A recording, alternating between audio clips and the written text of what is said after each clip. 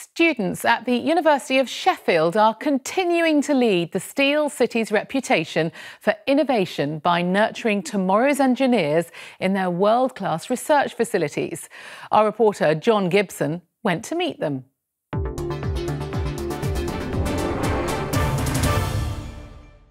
A lot's resting on the shoulders of these engineering students, even if they don't know it yet. According to the Royal Academy of Engineering, the UK will need more than 1 million new engineers and technicians by 2020. Sheffield has been at the heart of engineering innovation since the Industrial Revolution. And now the University of Sheffield is building on that engineering heritage, with facilities that match the ambitions of 21st century engineering students. This is the Diamond, a modern multidisciplinary engineering building. It's the university's largest ever investment in learning and teaching, demonstrating a commitment to producing world-class engineers. Everything that goes around that makes your life so much more easier is done by engineers, so we do need engineers. I wanted to change how the world worked, and for me, engineering sums that up perfectly. What are you producing today on the machine? Today I'm making some test cubes out of an alloy called Haskell IX. Charlotte Boyg's working with industrial partner Cummins Turbo Technologies to develop new ways of manufacturing vehicle components. Additive manufacturing, very similar to 3D printing, is where successive layers of material are laid down under computer control. Charlotte is working with nickel super alloy to manufacture her components. The powder's deposited on the platform, and then a laser scans the first layer of powder, which melts that layer, and the process repeats. So we're gradually building up a three-dimensional component from two-dimensional slices. Working with people like Charlotte allows us to mentor them throughout the PhD, ND process, and allows us to get a very good research output at the end of the work. The technology that we're developing here at the University of Sheffield will be used in a real-life product in the not-too-distant future. Sheffield's innovative reputation continues to thrive through pioneering research projects.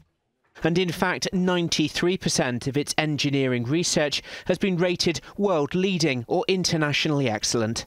Its new facilities in the Diamond underpin the research-led teaching and have doubled the number of engineering students that can be taught here. This country has such a desperate shortage of engineers. We need to be able to educate more of them. But we know that people learn and study and have aspirations at all sorts of different levels. We've got a high-class apprenticeship scheme that feeds off the research the university does, particularly in manufacturing. I think we need to be talking to kids in primary school about what engineering is and what engineers do, particularly to girls in primary school. They make up half the population. They should be half the engineers. And that's why I've come to Grenoside Community Primary School, where this group of 10-year-olds are engrossed in a new book, created and written by the University of Sheffield's Women in Engineering Society. He looked amazed, excited and terrified all at the same time, which was not how they expected a grown-up by an engineer to react. Susie and Ricky is the story of two friends who found an alien and team up with engineers from different disciplines to build a rocket to fly him home.